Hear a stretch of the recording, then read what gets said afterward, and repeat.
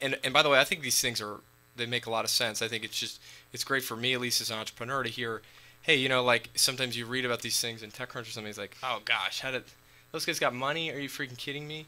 And it's like, well, hey, you know what? Like these guys, they got through, they went through this process, right? It's not like somebody just walked up to them at on the least street, with us. I'm guessing. Some others have different processes, or lack thereof. So I get through that gate. Everyone likes me, and I'm one of the best companies that you've seen that month. And then I get a wire transfer or something with money. Well, when does that happen? I'm Bank of America. What are you guys? We're SVB, The Rock. So we make an offer to you, and there lies, the choice that you have to make, which is that I'm going to say yes. I'm just going to put it out there. How many people in here are going to say yes to that? Well, but think. You're lying, everyone right? else. Because at the end of the day, you might be a really sort of hot company, and therefore you might have many options in terms of funding opportunities. You might have us, tell you we'll give you $500,000 at X, and this is how we can help. And you might be oversubscribed. Let's say you want to raise $1 million, and you have like 5 million or 10 million in front of you.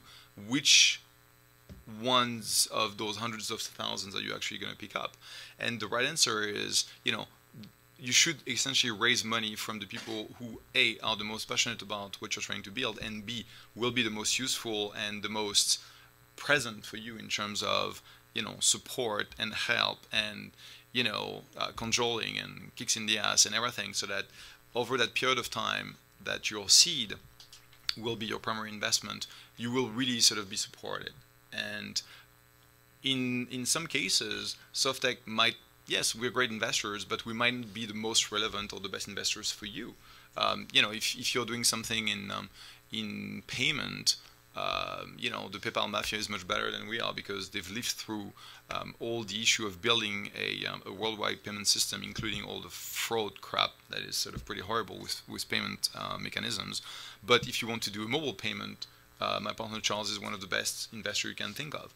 And so figuring out what you need from your investors, and unfortunately, brand is important, it's good, it helps for the next round, but expertise and support is really, and what the syndicate of investors can deliver is the most important thing that you can get from us, besides the money. The money is almost irrelevant, to be honest. It's a commodity. What matters is the help. And so it's not because we say yes to you that then you will say yes to us. You should, but, just saying.